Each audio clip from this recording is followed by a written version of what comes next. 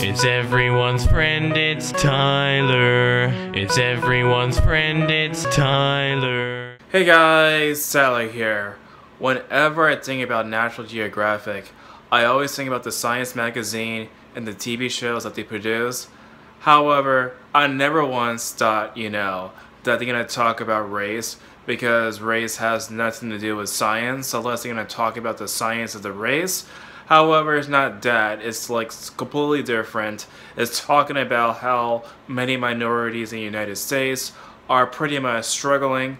And so for this video, I decided to respond to the thread because all of it seems to be like bunkers to me. 10 years ago, Michelle Norris launched a race card project which asked people to describe their feelings on race in just 6 words.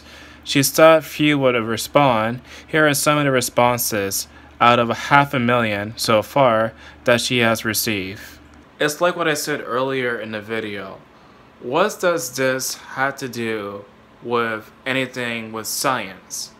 It's one thing if you guys decided to make a thread talking about the origins of humanities, talk about how the modern day human, the Homo sapien as we know it today, originated in Africa, and from there many humans migrated from Africa to these other continents. That would be pretty amazing if you guys were to do such a thing, right? However, this is the exact opposite, because right now from this thread, from what I can tell so far, you guys, intentionally or not, are dividing people just because they have certain characteristics that are different from other people. And by having this sort of platform and this message, you're actually telling people that they're perpetual victims just because they're minorities. However, minorities in this country are not perpetual victims. I know this because not only through the law are we protected like white people, but also pretty much if you put your mind to it and follow the American dream, anybody can in fact be successful in life. But let's continue on with this thread. Native Americans, America's invisible, invisible. We're not being acknowledged for our own lands, our own continents, our own territories, and in the history books, but here we are, the invisible peoples.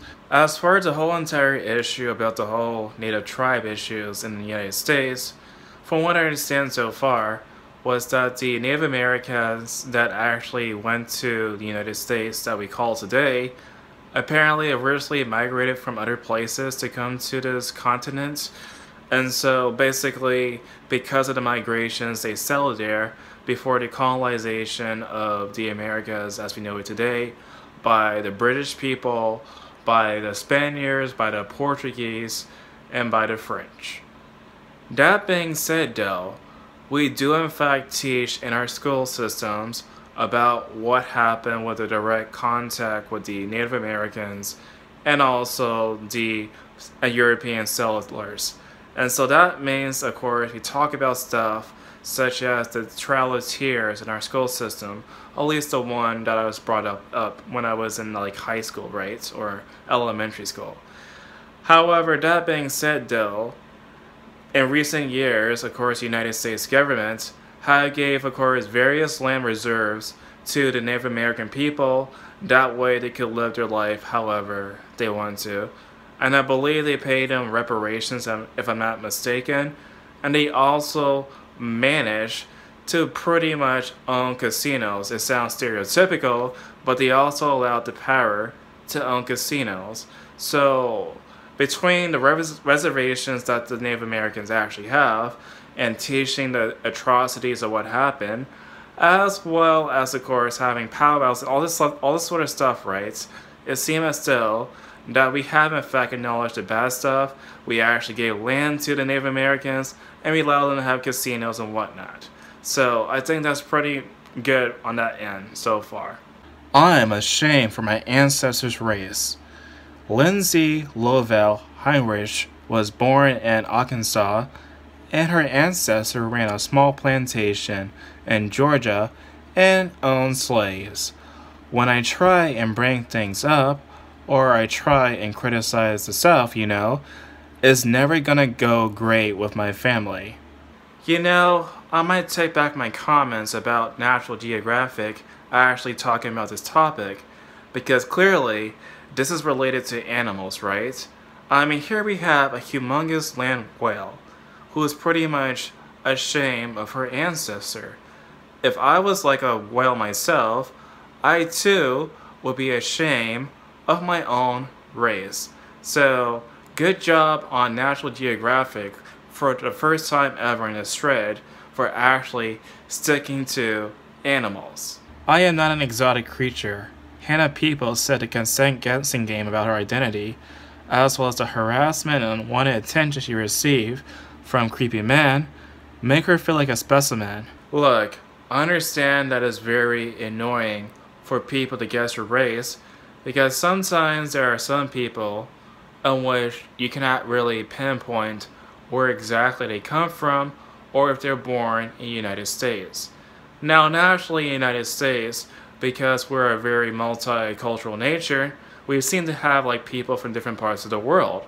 And so it's not, of course, uncommon for people to come from different parts of the world, like from Africa or Latin America or European countries or Asia or whatnot. So we're all made up of different people from different backgrounds. And so naturally, if people cannot identify what you really are, sometimes they might have questions about your identity or your background. Now, of course, the whole entire background guessing game, it can be annoying, but if you don't want to talk about it, then don't really talk about it. Just say I'm just American.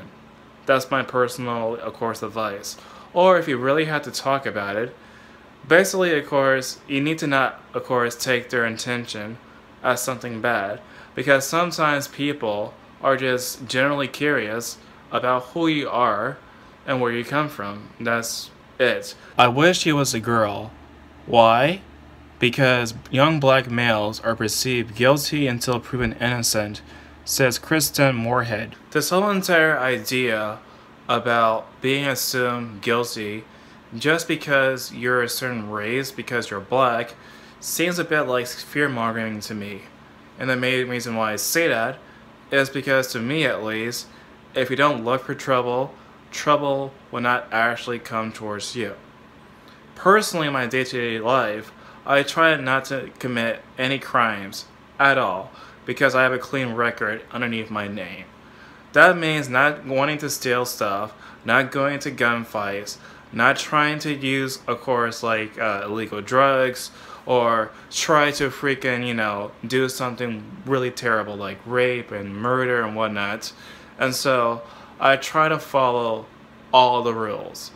And of course, the whole entire purpose about law and order is that without law and order, society will pretty much collapse. And they're there for a reason. And of course, laws could be changed through discussion and discord. However, I don't think, of course, if you look for trouble, of course you'll find trouble. But if you don't look for trouble, there's not going to be any trouble that goes in your way. And of course, my record's clean. I've never been in some sort of kind of, trouble with the police just because I'm a certain skin color. So again, I don't really buy this narrative that you have it bad just because you happen to be a certain race. With kids, I'm dad, alone, stug.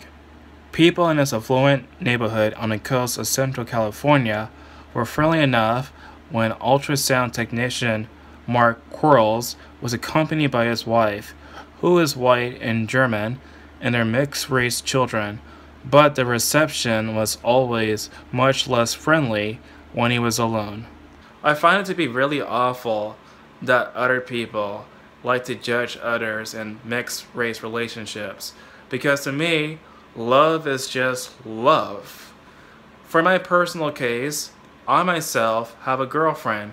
She comes directly from Panama, and of course, yeah, she is Latina. And so for me, love is just love, whoever, no matter the race or the background of the person. So if I'm in love with that person, I just love that person. And so I feel really fortunate to have somebody who loves me too, who is from Panama. And so it didn't really matter her race or her background. What mattered to me was her content of her character. And so it's so sad, like the whole entire issue with mixed race couples is basically, of course, like I remember seeing like that mixed race marriage was not legal in the United States until the late 1960s. And apparently there was like movies like Who Was Coming to Dinner, which pretty much show that sort of reality or that tensions that mixed race couples have to face. And so it's kind of sad that they treat this guy differently just because he's with a white woman. And honestly, I think, of course, again, love is love, and that nobody should treat somebody differently just because they happen to be in a relationship where somebody's a different race. A shame that accomplished minorities surprised me. Daniel Robbins is a firm believer in the equality of all people, but he's troubled by his seemingly involuntary reaction to seeing a minority doing well as something. He struggles to evaluate those low expectations. This is not necessarily news for me, particularly because I feel as though that I cover people all the time about how they have low expectations for minorities, and so I'm sorry, I fail to see how this story is any different. Anyway, that's my personal reaction to this thread. What do you guys think? Tell me in the comment section down below, and as always, I'll see you guys in the next video.